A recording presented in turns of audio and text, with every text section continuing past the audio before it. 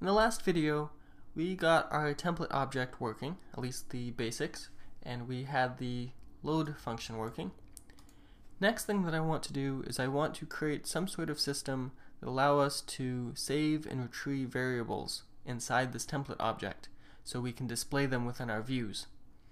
And I did this previously with the other login video series that I did using just a standard PHP-based array. However, since we have a template object, I want to make sure that anything related to the template stays within the template. So I'm going to create setter and getter functions within this object to set any data that's going to be used by our views. So now that we have this load function in place, let me go ahead and start by including another function. And I'll preface this with a get/set data comment, just so I keep things organized. And I'm going to create a function that I'm going to call set data. And we're going to give this function two variables, or two arguments. So we're going to pass in the name of the variable that we want to set and the value. And in order to save data within this object, we need some sort of variable to save it in. So up at the top, beneath class template, I'm going to include a variable. I'm going to call it private data, like this. Oopsie. Data, like that. And I will save this. And the private, as I believe Stefan talked about in the beginner's object-oriented series, was the private indicates that this variable is only going to be accessible within this particular class. So I can't access this data variable outside of the class, for example, here. So what I'm going to do within my set data function is I'm going to set this data, and I'm going to make data be an array. The array key will be the name that we provide, and that's going to equal the HTML entities. And in this case, I'm maybe using the set data function to grab information from our view, for example, input from forms and similar. So I'm using the HTML entities function to clean our data.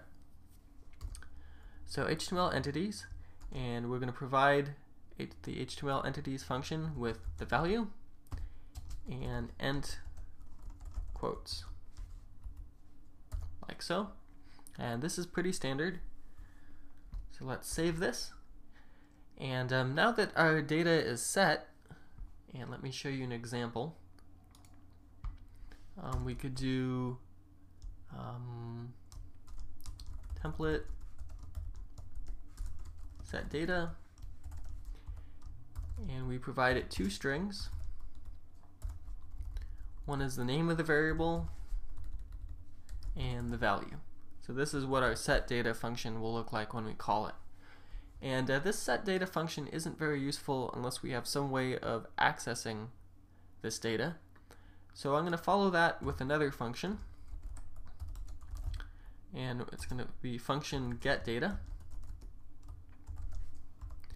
And all we're going to do with this function, the only argument it's going to have is the name of the variable that we're trying to get. So in this case, I'm going to do if isSet. So this makes sure that the variable we are trying to access excuse me, is accessible. We're going to use this data, and we're going to provide it the key within our data array, so name. So if that's set, we want to return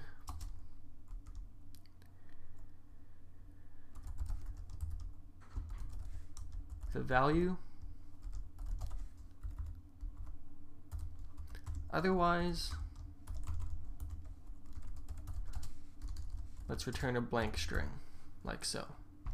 With getData and setData in place, let's go ahead and modify our code a little bit to test this functionality.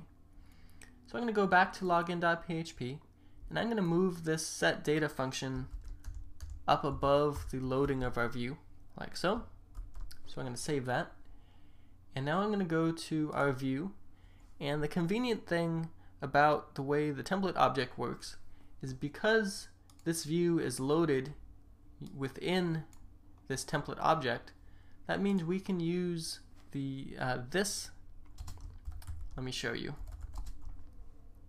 We can use the this variable to call functions within that template object. So what we can do is we can do echo this get data, and I'm going to pass in the variable that we want to display. In this case, I want to display name because that's what we set here within the setData function. And let me remove the test,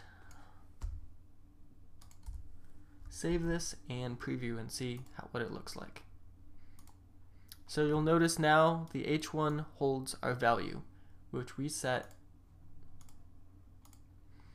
using the setData function. So that's working perfectly. Let's also check, let's change name. I'll just change it to name 2, and let's preview this, and it looks like we get a blank string like we should.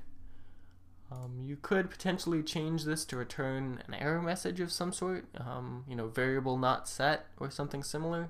It's up to you. I'm just going to leave it with a blank string for the moment.